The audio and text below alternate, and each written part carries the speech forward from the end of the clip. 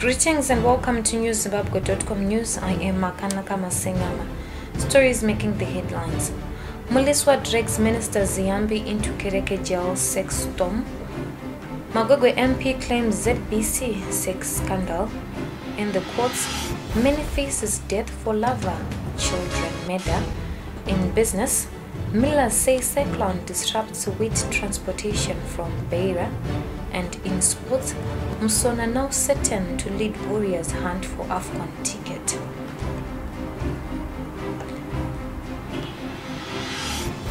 Now for the news in greater detail. Outspoken Northern MP Themba MLISWA has accused Justice Minister ZIYAMBI of unlawfully giving orders to Chikurubi maximum prison officials to allow jailed former ZANU-PF MP KEREKE to have sexual intercourse with his younger wife, who is not a prison inmate. MLISWA raised the matter as a point of privilege in Parliament this Wednesday. KEREKE, a former ally to President Emmerson Mnangagwa, is currently serving a 10-year jail term for raping a minor relative to one of his wives. But by dint of a miracle, his younger wife fell pregnant with the once powerful politician linked to the pregnancy. MLISWA threw the cat among the pigeons in Parliament when he accused the minister of having a hand in the clandestine arrangement. The answer to the Honourable Minister of Justice and Parliamentary Affairs pertains to the incarcerated prisoners. Has government policy shifted on the control rights of prisoners? For example, the former Member of Parliament, Dr. KEREKE, is alleged to have impregnated his wife while in prison. And you also are implicated for having facilitated that. Can you respond? Minister ZIYAMBI denied the allegations. We are shifting away from a scenario where a prisoner is a condemned individual. We are moving towards incarceration, rehabilitation of offenders, correct them, integrate into society.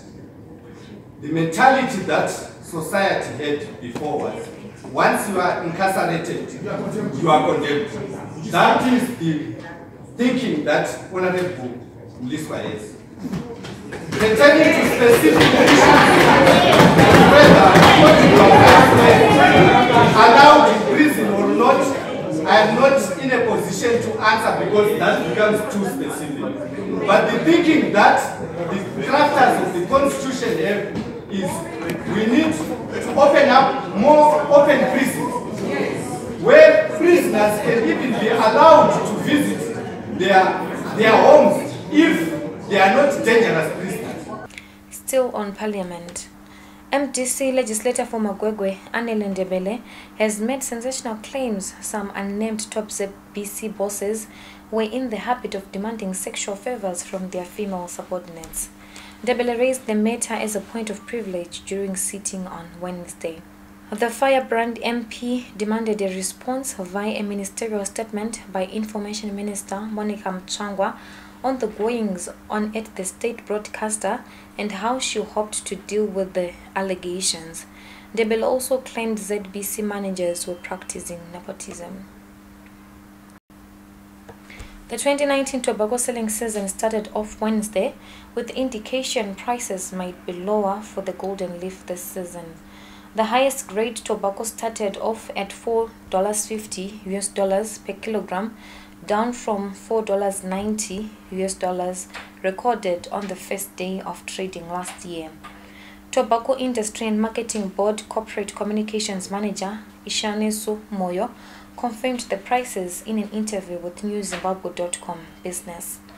The TIMB spokesperson said that activity at the sales floors was weaker when compared to last year, but could not, however, immediately provide finer details on the case of such trends, as he said that he is still awaiting information from officials on the ground.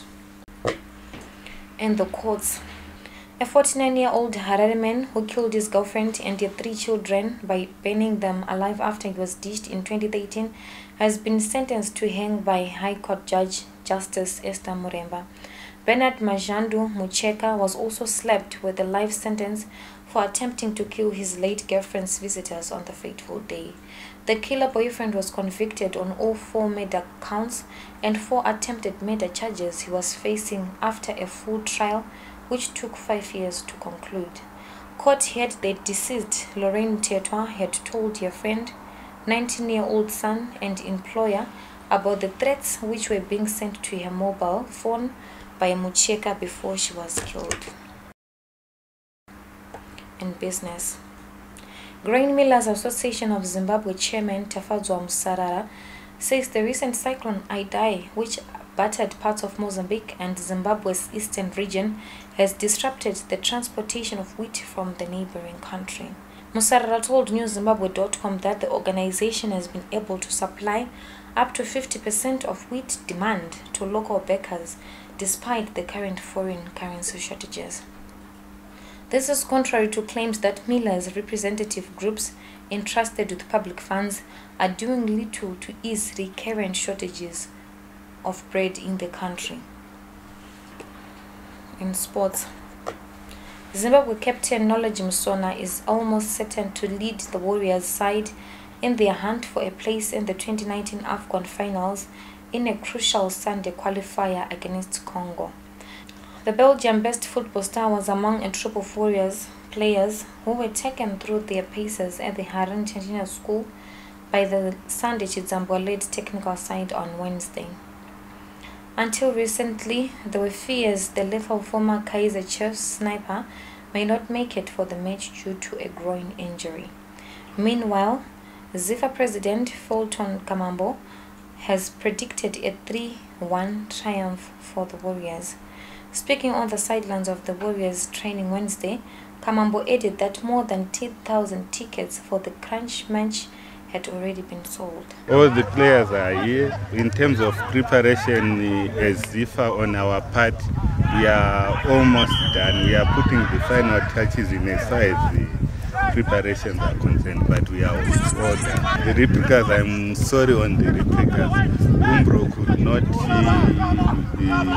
meet their deadline in order to supply the replica. So as for this match, we won't be having some replica jerseys. Kamambo confirmed the availability of the Warriors from its kit sponsor, British-based sportswear giant Umbro.